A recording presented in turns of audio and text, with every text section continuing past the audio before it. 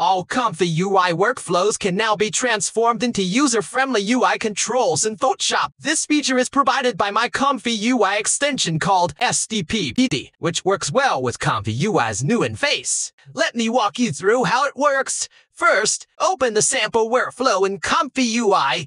Here are special nodes provided by SDP to get sent images from the Photoshop. Then add some primitive nodes to control some arguments of this workflow. Save your workflow using ComfyUI's new interface. Then head over to Photoshop. You'll see your workflow displayed in the SDP panel. Click the pen button on the right, and you'll find all your controllable arguments neatly organized. Each which has the same maximum and minimum values as ComfyUI.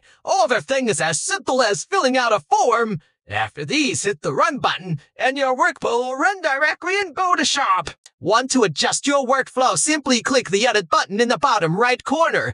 You can see here is a built-in web view with ComfyUI right there. Now let's make this even better by changing how we input prompts. Instead of using text layers, we'll create a nice UI text box. Just create a primitive node and connect it to the clip text node. Change its title to something more descriptive and clean up those unused nodes. And save. Hit that return button and boom! There is your new prompt text box. I've been planning this feature for a long time, waiting for ComfyUI's new interface to become stable before releasing my new version. I hope this will be truly a game changer for both ComfyUI power users and Photoshop artists. If you find it useful, please give me a star and give me a star and give me a star and give